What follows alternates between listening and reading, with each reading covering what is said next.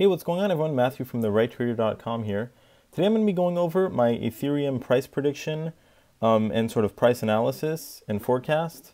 I have done similar videos for Litecoin and Bitcoin, so you guys can go ahead and check those out. They'll be in the description below this video, and I have also made a video on the best cryptocurrency to invest in. So those will all be in the description of this video if you want to check them out.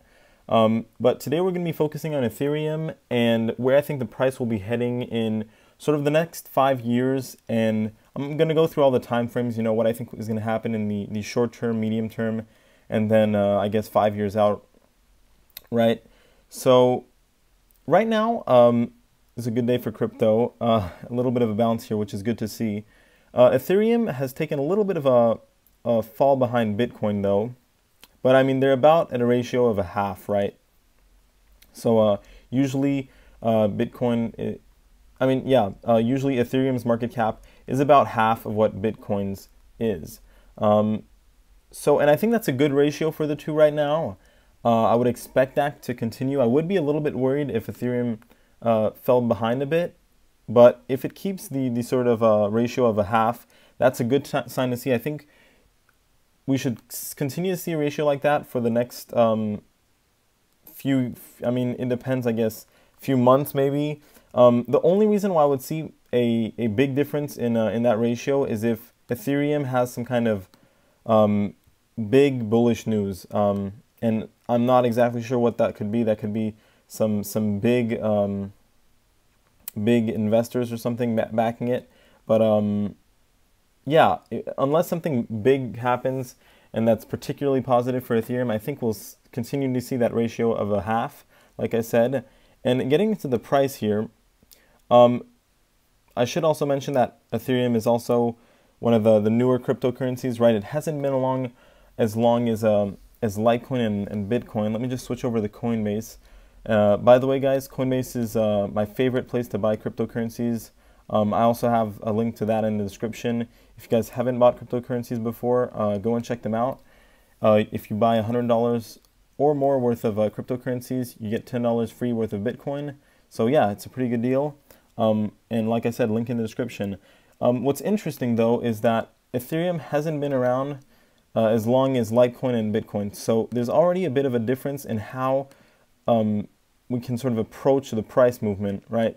Because if we look back, Bitcoin sort of had this run up, then crash in 2013, then run up again, okay? And Litecoin follows pretty much the same pattern.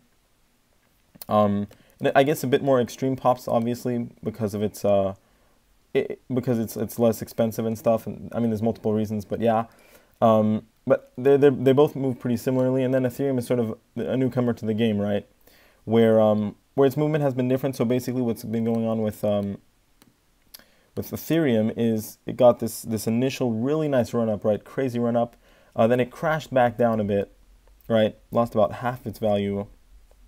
And it went back, tested back to top, and came back down, right? What's nice to see is that it's still in a really nice uptrend, okay? And has actually had a bit more, it's a nicer rise, to be honest. I like Ethereum's graph better than Litecoin and Bitcoin, to be honest, because I feel like Litecoin, this kind of reminds me of 2013, but it's a really fast rise, and the pullbacks were minor, so it hasn't really, it's not a very healthy, price action, is what I'm trying to say. Okay, same goes for Bitcoin, right? It's a little bit better, but it's still a pretty powerful move with not much pullback there.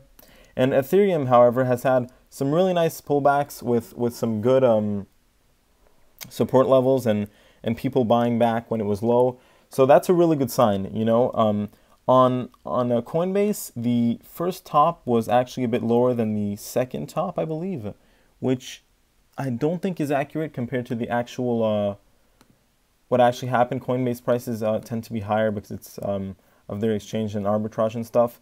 But it's an interesting sign to see that it did manage actually to go higher on Coinbase.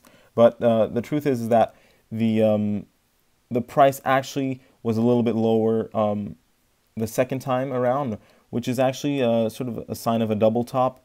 But what's good is that the uptrend held, and we got our second bounce higher than our first bounce, okay? Which is good, right? The uptrend is fully intact. And that's what I'd like to see continue, right? I don't want to see it break below this uptrend. I mentioned this in my Litecoin video and my Bitcoin video. I think these cryptos need to see this uptrend continue, because if we see them sort of fall through, it could be pretty bad, right? I wouldn't want to see something like 2013 happen again, and I think if we lose the uptrend, it could happen. What's important for Ethereum, though, is really going to be sort of keeping up the good work mainly, and I think as far as the ratio goes, I think it could maybe sort of fill in the gap a little bit compared to Bitcoin.